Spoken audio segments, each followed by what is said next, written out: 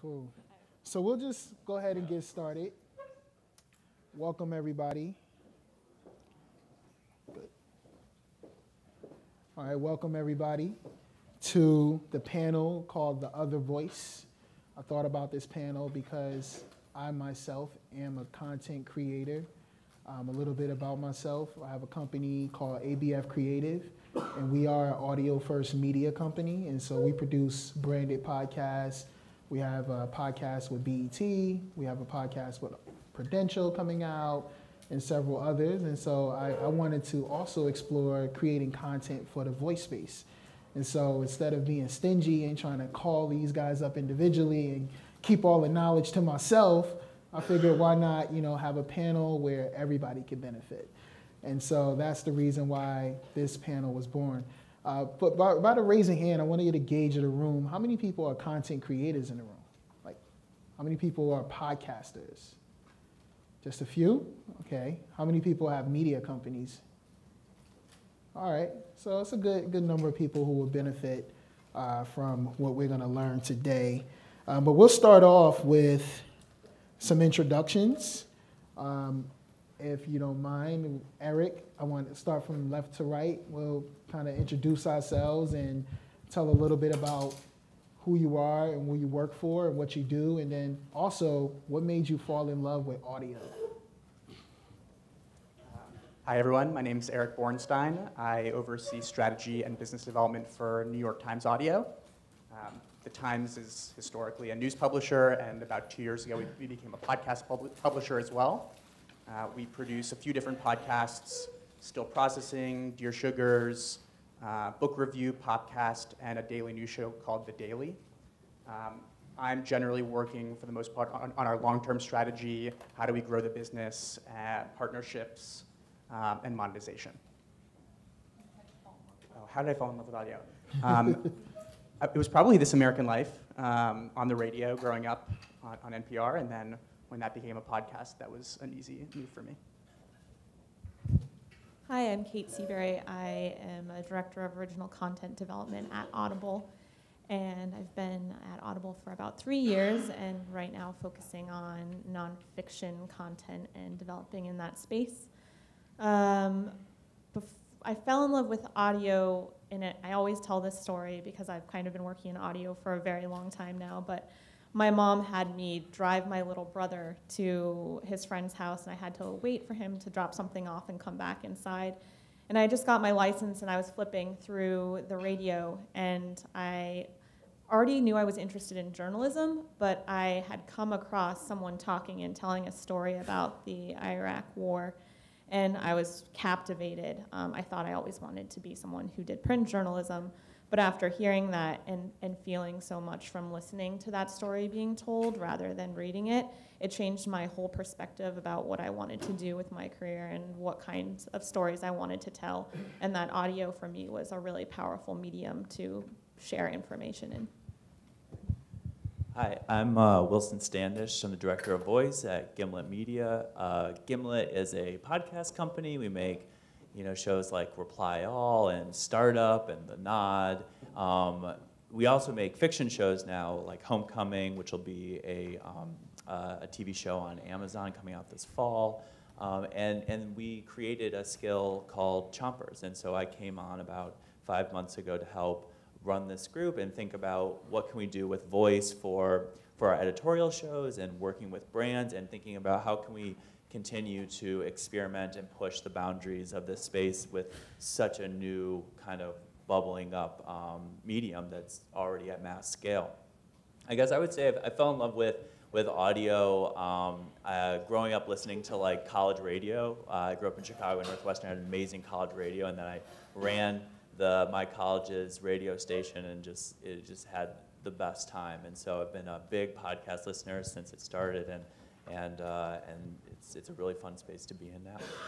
Perfect. And I forgot to ask this question at the top, but how many people are aspiring podcasters? By the raise the hands. Okay. All right.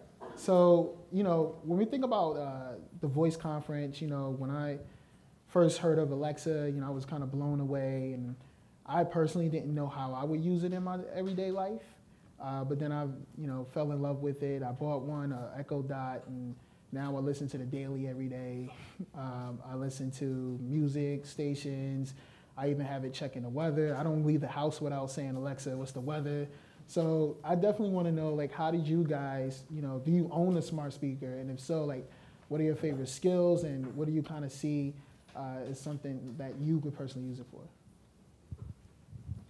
Anybody can start. Okay. Yeah. I have all the devices, but my primary is definitely Google Home, and I'm using it for the utility stuff right now a lot. And then I'm really interested in kind of exploring like the interactive entertainment, interactive audio. I think that's a bubbling up space that we're just starting to scratch the surface. And so I think I'm really interested in when skills can kind of blend utility and entertainment, and those are the ones that that I've been using the most. For me, I use an Alexa, and I also have been a big fan of the Sonos speakers for a really long time. And now my Alexa can control my Sonos, which is fantastic. I use Alexa primarily for listening to audiobooks, for the weather, and for also utility. Kitchen timer and Philips Hue light bulbs, so it can control my lights, so I don't have to get out of bed when I'm done reading to shut something off. But the Sonos pre-Alexa has been like a really important thing and a huge part of my listening behavior at home. I have an Echo and a Google Home. For a long time, I was primarily Echo, and I've recently made the switch to Google Home because I love this one thing it does, where I also have a Google Chromecast, and I use my voice to interact with my television now. I think utility, I would agree with everyone that utility is my primary use case on smart speakers. And when I'm listening to media, whether that's podcasts or music, I'm typically using my phone and then connecting Bluetooth to my smart speaker. So just to stay on you, like what effect has, voice you think had on your industry? You deal with strategy, you deal with, pretty much being able to look into the future and then structure how New York Times goes into these new industries. And so you being head of audio, like, what do you think has been the effect so far? Sure. I mean, I think for at the Times, we think about it in two ways. One, as a podcast publisher, we think this is a new surface where people are spending more time and are interested in news and listening to audio. So if everyone already has their smartphone with them constantly, they now have a smart speaker in their home. Eventually, it'll be in their car. It's just another surface where more people are listening to more audio, and I think all ships rise with that tide. We also think about smart speakers and voice as a news publisher, and I think from that perspective, we are still thinking audio first, but we're thinking about maybe different formats. I think it's a little bit unclear at the moment what the prevailing formats that are native to voice platforms and what they will be. And so we're sort of looking at the market to see what formats resonate, what cadence resonates. I mean, the Daily is a product that's built native for smartphones, and it's done well on smart speakers, but we also want to think native to the platform and try to come up with what's going to work best there. Same question for Kate and Wilson. I think, the Echo is such a natural platform for Audible, and Audible is part of the Amazon family, and we've always been obsessed about listening to stories, and this is such a seamless way to do that and makes so much sense for people who are already using our service. So it's a really, really something we spend a lot of time thinking about, and I know our development team spends a lot of time working on making that process as easy as possible. I think also, as Erik said, thinking about what kinds of ways can we begin to think about content that makes a lot of sense for what listening behaviors look like on those devices, based off of time of day, based off of how many hours they want to listen. So that's something that I also spend a lot of time thinking about. Can you repeat the question? I was like lost listening to like, so these what guys. effect do you think it's had on your company? I know that Gimlet is now jumping in. Yeah. I know you mentioned Chompers, so like what do you see as the big effect it had on Gimlet? Yeah, I think Gimlet wanted to jump into voice for a couple of reasons. I mean, one, we see, as these guys talked about, like, voice is going to be a major way that people access podcasts. So we want to be there. We want to know how people are using it and get the data and understand, like, when are you using it, why are you using it, especially as we see this interface continue to grow. And then I think it gives us this opportunity to think about new audio formats that don't even exist today. Like, Chompers is this skill we built. It's a 2-minute, entertainment audio content for kids to listen to while they brush their teeth. I mean, it's a glorified timer, essentially, but the kids are learning. The content is serialized to help them, look forward to the next time that they get to brush their teeth rather than have to. And it's been this amazing effect. And so that kind of opened our eyes in terms of, like, okay, well, what other audio aren't we even thinking about right now, and what can be out there? And that's where we for our company's trajectory, we're just excited to kind of unleash the creators that we have in our building on the platform and be like, well, what else can we create? What utilities can we fill with content? What types of interactive content just doesn't even exist yet? And how can we experiment that to help kind of forge that path? Yeah, and just to piggyback off that, definitely another question is, like, we see a lot of companies like Gimlet, Audible, obviously super huge, part of Amazon. You have the New York Times, arguably the most popular newspaper in the world, adapting and jumping into voice and seeing it as a true technology that they want to take on. Why do you think it's so easy for larger brands to jump on to voice, versus, there was some hype about 3D not too long ago. I don't know if you guys remember that. And then VR technology kind of had a run in a way, but it hasn't been caught on with a lot of large brands. Like, why do you think voice is something like a lot of brands and media properties like yourself want to jump on it? I'll take a quick answer to that. I mean, I think that companies like ours do well in voice because discovery is an unsolved challenge on voice devices. And in the absence of an easy way to figure out what's great, and I think people go to brands that they know. And so people know they love Gimlet podcasts, they know they love Audible originals, they know they like the New York Times, and so they jump to known quantities because there's no easy way for them to find unknown independents right now who, in an environment without a screen, to help them discover. I think for both of us, our primary format is telling stories in audio, so it makes a ton of sense for our companies and what we do. And I think that another interesting part about voice in general is that there's always been kind of a lower barrier to entry into getting into audio. Equipment for VR and 3D is so expensive. The cost to get involved to start making content in that space is huge. And then when you look at it from the consumer perspective, to buy a pair of Oculus, that's another investment that a lot of people don't have the ability to kind of invest in, even if they are interested. But audio is good for media companies because it is a bit of a lower barrier to entry on the cost side, and good for consumers too because they're also not having to make a huge investment up front in a space where there's still not even really that much content.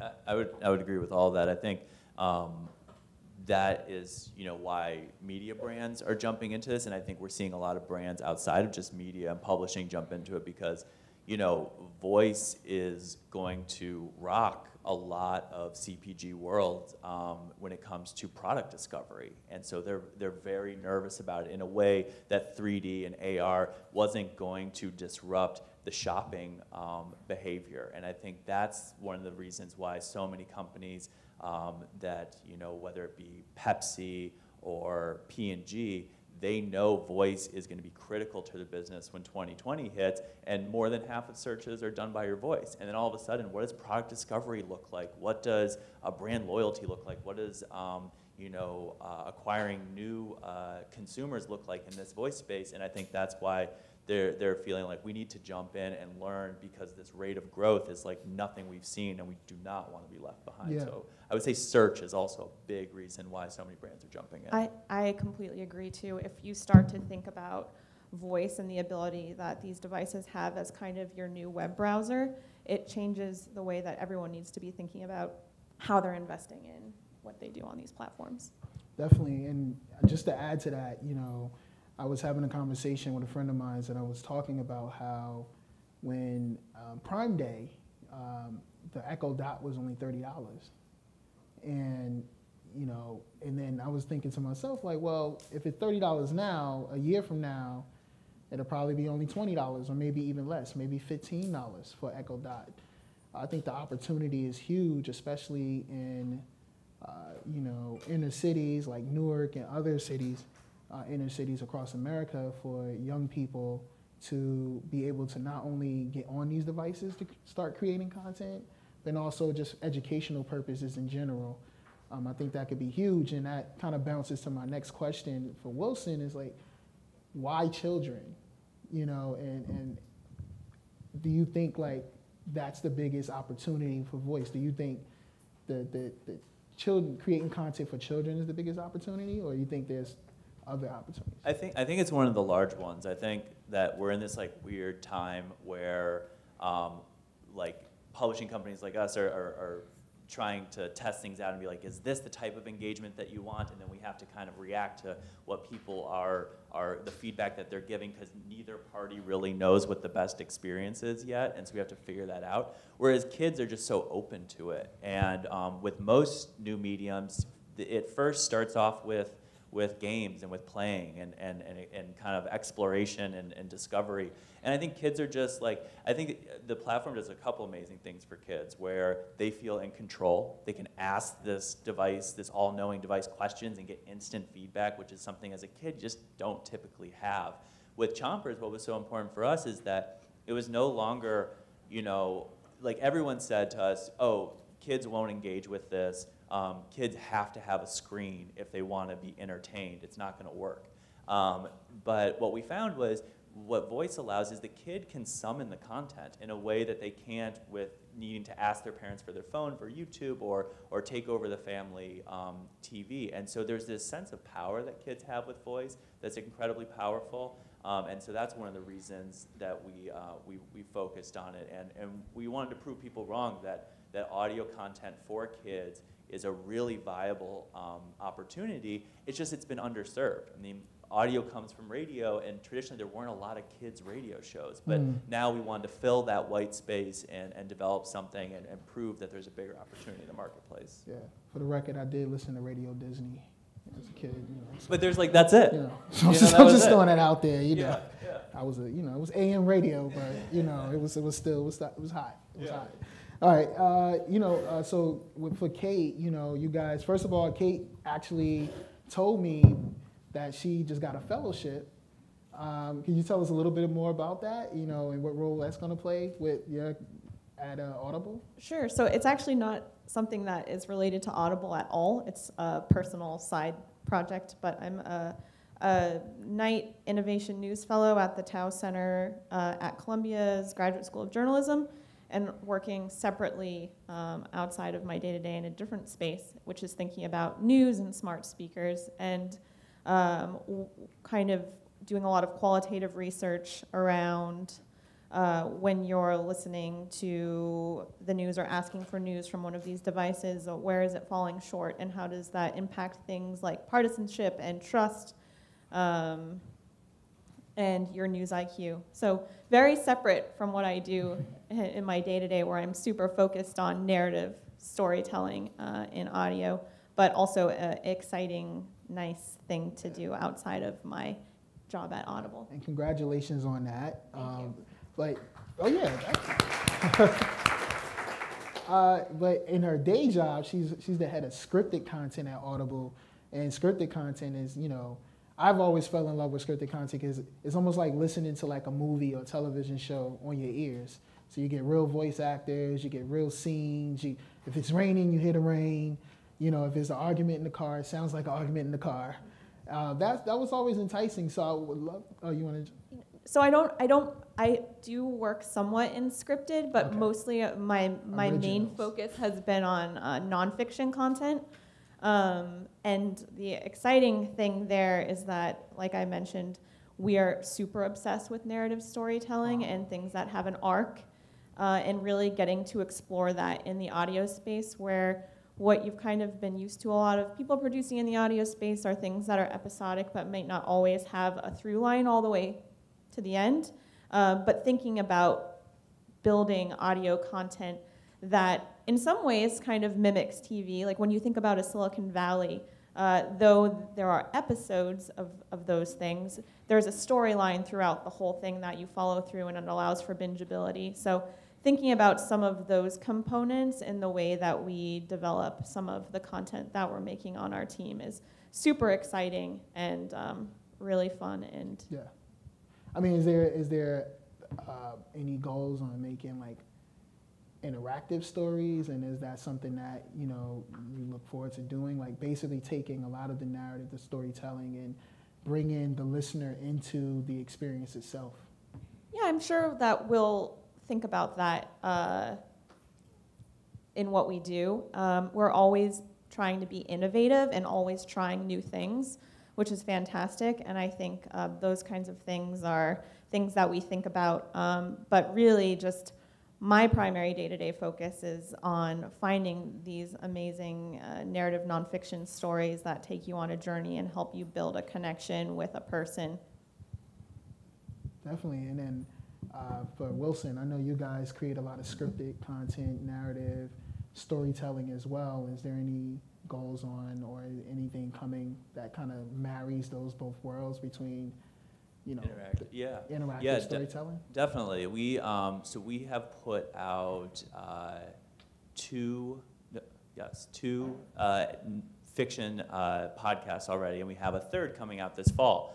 And what we're really excited about is there will also be a companion skill that's going to come out with the fiction. And so it gives the listener the chance to explore the world, looking for this certain character. And then if they find the character, they can actually ask her questions and engage with her. And so the more the person has listened to the podcast, the more they'll be able to navigate the skill successfully. And there will be a bunch of Easter eggs hidden in there. So if you ask the character the right questions, you might learn things about the world of the show, and you might even find out some hints for the second season of that show. So we really want to think about it. It'll be the first time that a podcast comes out with this interactive audio companion. We've done this with books in the past with our Homecoming show, but we really wanted to figure out how can we marry these worlds of interactive storytelling and entertainment. And so the same team that's developing the podcast is actually scripting, recording, directing our skill. And so we want them to be as seamless of worlds as possible, and that will come out in mid-October. Nice. Is that the first time you mentioned that? It is, yeah. I think this is for the first time. Just give a round of applause for some news being broken here. Yeah, we're excited. Only here. So, Erik, in the news, like I said, I listen to the Daily every day. Alexa, what's in the news, by the way? And what else are you guys looking to do with the voice space when it comes to news? Kate just mentioned, she's doing a lot of studies behind that, a lot of research behind that. What do you think is the opportunity for news when it comes to this space?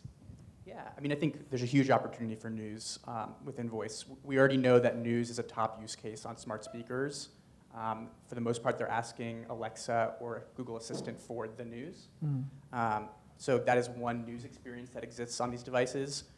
News also comes up a lot if users are just asking general questions. What's happening with ISIS? What's happening with Russia? That is a news experience. Mm-hmm. And then there are news experiences where someone is asking for the New York Times or the Daily. I think the biggest questions for us are how we participate in each of those three experiences. Yeah. Search, aggregated news, and then someone who asks for the New York Times directly. Yeah, perfect. So I want to kind of switch gears a little bit and ask some questions around content creation, and what do you think is the best way for someone to get started, using voice or just content in general? How do they go about thinking about starting? One thing I always tell people that ask me, how do I tell a story in audio? I always say, well, tell me why you want to tell this story in audio, and why is audio the best medium for you telling this story? And I think thinking about what makes it specifically relevant to tell it in sound is always something really important and something to keep in mind. And how does telling it in sound enhance the experience of somebody who's going to be listening to it? Like, what can you do that makes it much more unique by using sound to tell this story? So that's something I always give as kind of my first piece of advice to anybody who is wanting to start producing something in audio. Yeah, I would also say I think there's like a couple things to always think about, where it's, what is the purpose of this thing existing in the world? Like, why is it there? How does it have a role? Because if it's just mindless entertainment, people are going to pass it by. But if this piece of content or this story has a role in the world and is doing a function, people will really be so much happier to engage with it if that's the case. And so asking yourself, why does this exist, and what gap am I filling, or what role, is something I think to start with. And then I think when it comes to voice, we were talking about it, Erik was talking about how, he's done a couple MVP skill and, just messing around.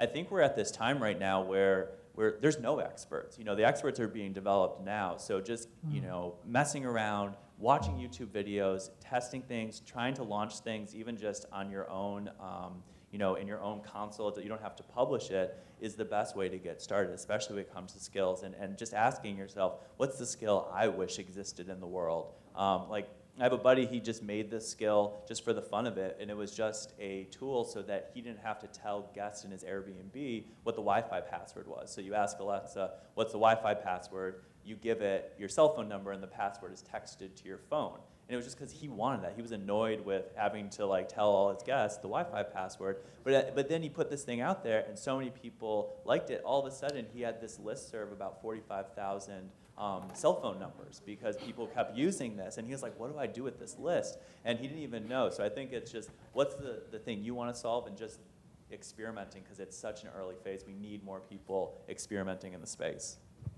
Definitely. Erik, would you like to touch on that? Perfect. I have a question that's more to me, you guys all deal at the high level when it comes to producing this kind of content. I think it'd be great to know, how do you know an idea is a good one? I think that's, something I struggle with. I'm pretty sure other content creators struggle with. But, I want to know, how does Gimlet know? How does New York Times know? How does Audible know what a good idea is? Anybody can start. I think it's something that we struggle with. It's hard, right? It's not easy. We're trying to figure out how can we prototype things quicker and test things, and that's something we're actively thinking about. But I think, sometimes it's just following your gut and trusting yourself, and then also showing it to people, or talking to people that don't like the medium or don't engage with the medium. That's one of my favorite tests, is when we have an idea, and we're scripting and we're testing out, and we have some mocks of what the skill might sound like, giving it to someone that doesn't have this device, and do they like it, and see how they react. From a production and editorial perspective, which I don't spend a lot of my time with, I think there's a lot of piloting, a lot of people chiming in to see if something really resonates as a good idea. From the business perspective, I think it's all about experiments that prove out hypotheses. Before we were in the podcasting space, we had a hypothesis that the New York Times would resonate in this medium, and we proved it out through a partnership around the Modern Love podcast, where it was a simple and easy way for us to test the waters and see if there was an audience. In that case, that podcast was successful, and it gave us the confidence that we needed to feel like podcasting was a good idea for the Times. For us, it's a lot of paying attention to our customers and what we know that they're already consuming and what they like, and really keeping them top of mind when it comes to things that we think about wanting to invest in making next. And then also, it's a lot of gut check too. I think that's for any content maker. You can't always rely on data solely. It's a lot of, after listening to someone who brings you an idea and kind of mapping it out with them, it's really gut checking it with yourself and with other people who would be your audience and kind of understanding what's resonating and what's not resonating and tweaking from there. Perfect. So I have one last question, and then we're going to open it up for questions from the audience. We have someone who will bring the mic to you. But my question is, like, for a long time, audio has kind of been the little step cousin to video, right? Like, anytime, I remember being on the phone with someone saying, hey, I want to do branded podcasts. Like, podcast, you're in the wrong business. I'm like, dang, like, all right, well, more money for me. But either way, I was thinking to myself, like, there's opportunity here. Like, I don't know why a lot of people never really saw it or didn't catch on, but now it seems like there's a shift that's happening. What do you think is driving that change? Well, just what everyone's here for, the fact that there's a platform that's in so many people's homes that's made for listening is a really kind of good indicator that it's something that's worth investing in now more than ever. I think before, video was something a lot of media companies were investing in rather than audio, primarily because there were good CPMs and they could make money around it easier. But I think when you look at how people engage with listening and what it makes them feel, you begin to understand that it's really fantastic for your brand and that people are really committed to spending a lot of time consuming by listening. I think most emerging forms of media have a chicken and egg problem, which is you want to see audiences there before you put a bunch of resources into producing content. You're not going to produce really expensive content until an audience is there. And I think what happened in audio was, we had the serial moment. We had startup. We started having hits, and there really started to be much more buzz around the medium. And I think the rest really followed because the audiences were proven to be there. And I think the one thing, I totally agree, and I think the one thing I'll add to that is just that, I think it's easy to forget that, while this technology feels so new and it feels like people are changing, really, the human brain is very slow to evolve on a neurological level, and just audio storytelling is still one of the things that we're built for. And it's this moment where all of a sudden the listener becomes the creator, right? I get to decide what the characters look like, what the room looks like, and that level of engagement, what we found, and it was backed up by an Edison study, that 64% of people took an action on an ad that they heard in audio, whereas for YouTube it was only 34%. Mm-hmm. And so I think going back to this storytelling that humans are built for is actually resonating on a deeper level, even though TV can be extremely glamorous.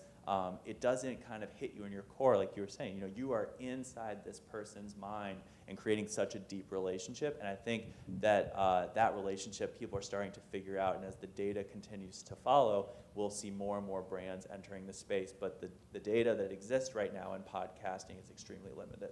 Just one note on that, which always kind of stands out to me and really resonates with me as to why audio.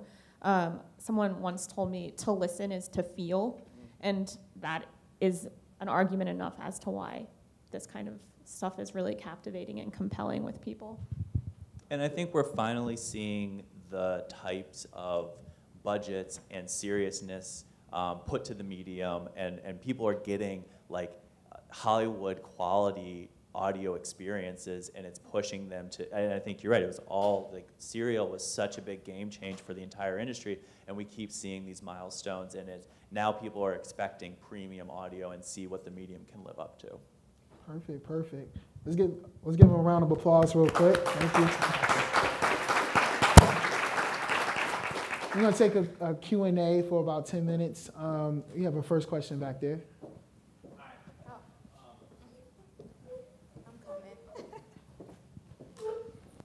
All right. So what advice do you have for podcasters who are debating whether to use their own spoken voice or to maybe use like a branded AI-generated voice to voice their content? I mean, I can speak for Gimlet. At Gimlet, we've taken the stance of we prefer scripted voiced actors. Our engineers are so obsessed with controlling sound, so the idea of like handing over an audio experience to an unpredictable AI, they make some cringe. So way more expensive to script, record, sound design. And so it's, if you have those resources and have the time to do it, we recommend it. But there's such a trade-off. But what we're trying to do is, in as much as possible, is record actors rather than leaning towards the AI voices. Also, the same for us, the human voice is really powerful, and Audible has always kind of understood the power of human voice. So everything you listen to on Audible is read by somebody or voiced by somebody that's a real person. Yeah, I would echo that just as a listener, as a user.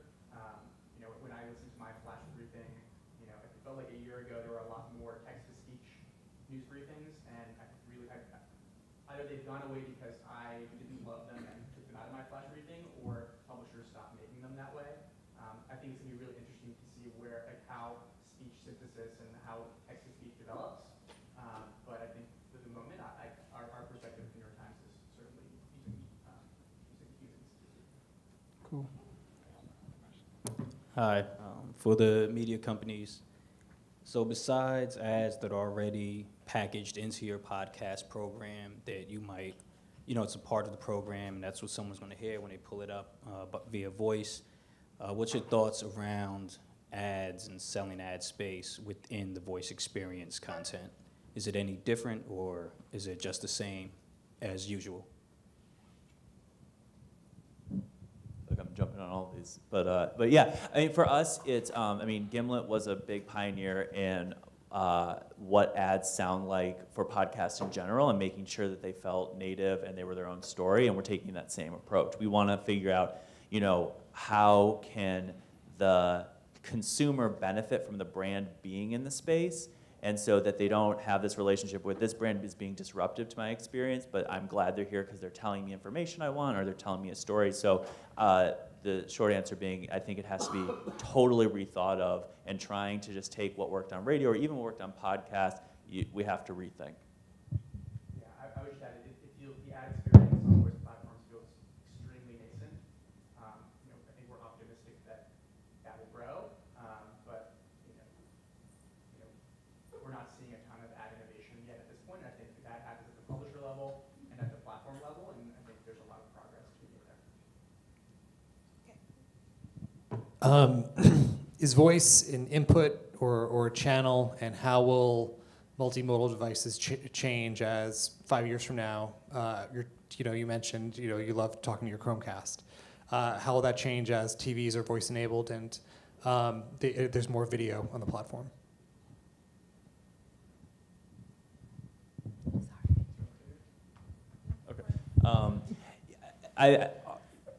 A lot of the signs point to that voice will continue to be the interface, but that there will be a visual output. And so we're also thinking about that. So like we're thinking about how can we add visuals to chompers and all those kinds of things. And our fiction show will have visual components. And that's basically, the writing's on the wall that voice is the interface, but it's not the end of the experience forever. There will be a lot of audio experiences for like the car, but when they're in the home, you see what Amazon's doing with the products they're releasing, and Google the same.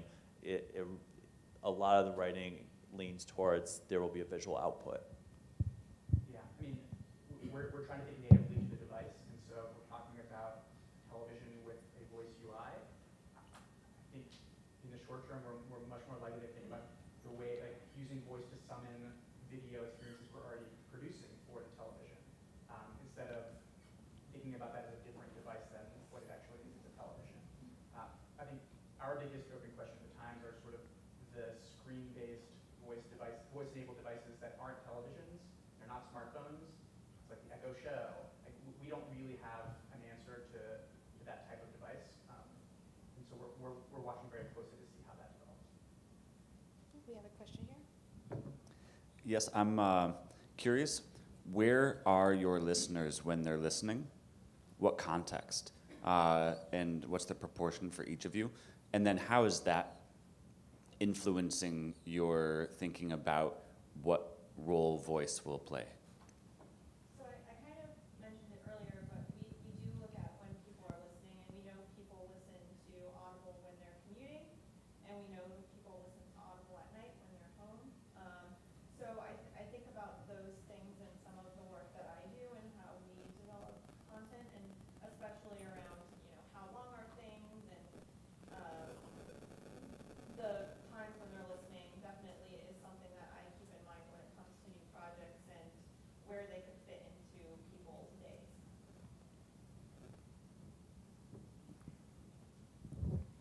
I'm interested in children's content, and you're doing 2-minute increments because you're brushing your teeth, but what's the ideal length for children's content? Because, that's actually my question. So. Yeah, I don't think anyone really knows yet. Like, we have other children's shows called Story Pirates. That's just a podcast, and but I think that the way we approach kids in general is treating them with a lot of respect and like how intelligent they are, and really kind of a lot of the tropes that are said about them we just are not as following of, like, oh, they only have these small attention spans. We don't really agree with that. We feel like the attention spans are actually quite long, but it just takes an engaging educational piece of content to really pull them in. And so we don't know. We're excited to continue to explore. We're developing a few games for kids and things like that, and figuring out, well, what is that engagement time, and using the data that comes back to help inform how we produce. And so it's really like test quickly, fail, look at the data, continue to evolve as the space does. Yes, to piggyback off that question for Wilson, could you take us a little bit through the process of like how you guys came up with the idea for Chompers and kind of the pain points, the nuts and bolts of what that timeline was like? Sure, yeah, I mean, it was a long one. Before coming to Gimlet, I ran innovation for different Omnicom media companies. Most recently was one called Hearts and Science. So I ran innovation for Procter & Gamble's media. And I was working on Crest Kids, and we just couldn't get kids to brush their teeth. And it was, tooth decay is the #1 chronic disease with children, and the most preventable. And so we came up with the idea of using content as a way to create an affinity toward the experience, and we wanted to serialize it, because our dream situation was the kid, would hear a question in the morning, and then they'd come home from school and say, can I brush my teeth? And they'd look forward to that moment. And the original plan was to produce it for 28 days, morning and night, and then we would hopefully develop a healthy habit. And so I was at the agency side, and I brought this up to Gimlet. I was like, I think we have this idea, and they're like, we love it. And so we ended up doing it in partnership with P&G and with Gimlet, and that was from the moment of ideation to the time that it went live was 15 months. P&G, they want to make data-informed decisions, and the data around kids audio just wasn't there. And so it was really big leap of faith that took a ton of work to convince them. And then from a production standpoint, I recommend listening to it. The team just puts their heart into it. There's original scoring, there's songs written for it, there's quizzes, they interview astronauts, they interviewed Andrew WK for Music Week, really funny stuff. And then so after that first season, if you will, of the 28 days, we now have it slated through the end of the year, 3 weeks on, 1 week off. And the process, we have a dedicated team of about 6 people, and all they do is produce Chompers. And so it took a long time to get buy-in from the brand, because it was such a new experience, but we knew something in our gut that this was going to fill a white space. We got time for 2 more questions.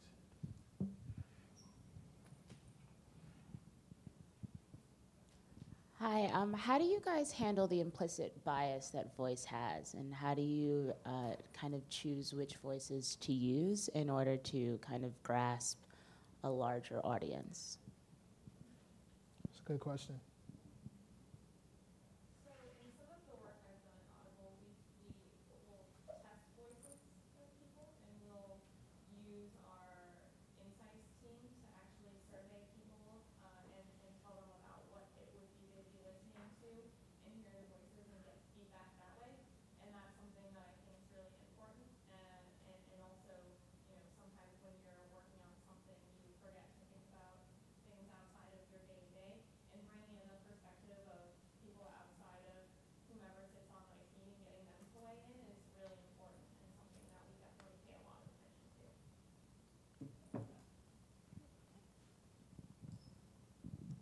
First, I want to say I'm a huge fan of Gimlet, and I listen to a lot of podcasts, and you guys are the only ones whose ads I listen to. You do a really good job of like keeping it narrative and interesting. I'm coming as like a personal podcaster that I've had for a couple of years, so I know you said it's hard to discover someone who's not a big brand, so do you have any advice, even though voice technology is so new, for podcasters that do it on their own to kind of be discovered and use voice? We haven't figured it out yet. We're watching the market to see like some interesting things that other people are doing, and so we've started to see like a lot of things that were happening in the early days of smartphone, the early days of internet, ways to bootstrap discovery. Like we've seen on that sort of like networks of small skills start to cross promote each other. Like you'll finish the skill experience and you'll have a call to action saying, try out this other related skill. So like sort of building a community of developers and cross-promoting is something we've seen happening. And then just also looking at non-voice channels of discovery. I think it's a little bit unproven how you can convert someone from like a smartphone search experience to a voice skill experience, but we are seeing people try to market their skills that way. One more question. She had a hand up. Hello. I have a particular question. So have you done anything particular with caption of the podcast? Have let's say, using caption to help to do certain things? And actually a second question, is there any particular steps or technology you use to help you to scale? So I think the first question is, could you repeat the question again? Have you done anything leveraging captions or transcripts of the audio? And second thing, is there any particular technologies or techniques you have done to help your product to scale? I think the asking about the transcripts ones is an interesting one, because I think one of the things holding voice back the most is this fear of privacy, right? And it's so fascinating that people are like, oh, I'm so scared about having this thing in my home that can listen to me, when we all have cell phones within touching us at all times that has the same capability, if not, and doing it. It's proven that these microphones. So we really stay away from the transcript stuff, just because we know that there's a lot of concern around what is being done with that data, and so we're extremely, especially like, with COPA and making sure that we're totally compliant when it comes to kids. The data one is a tricky one when it comes to transcripts, but I do think there's a lot of creativity that's untapped with how you can use it. But we're thinking about how can we use the transcripts of what we produce now, not from a acquisition standpoint of the user, but more to translate to all these different languages across the world, and that's what we're working on right now.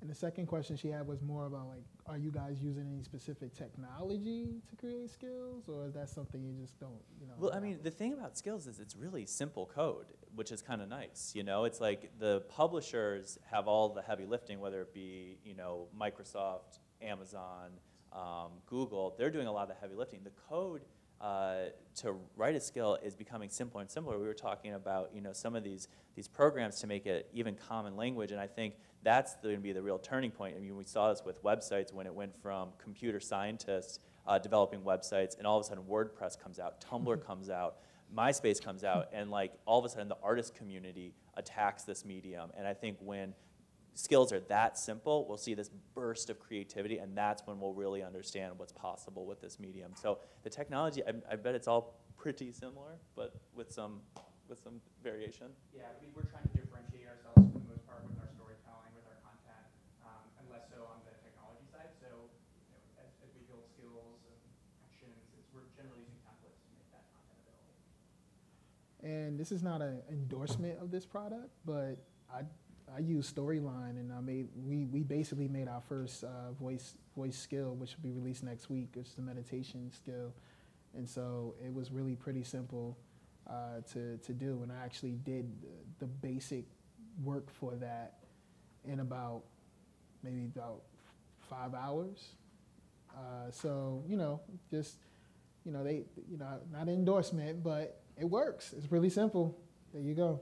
To wrap this up, I definitely would love everyone to know how can they keep in touch with you. You have a Twitter, Instagram, anything of that nature that people can hit you up and pitch you podcasts. Always taking pitches, original pitches at